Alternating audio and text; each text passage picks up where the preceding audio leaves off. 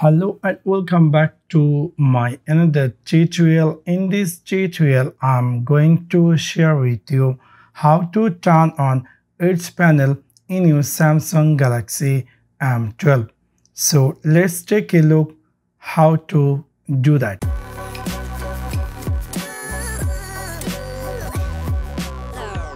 You might be recently buy the Samsung Galaxy M12 and you were wondering how to change or turn on its panel.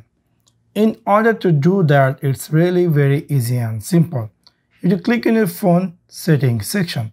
After click over settings section, you need to click here display.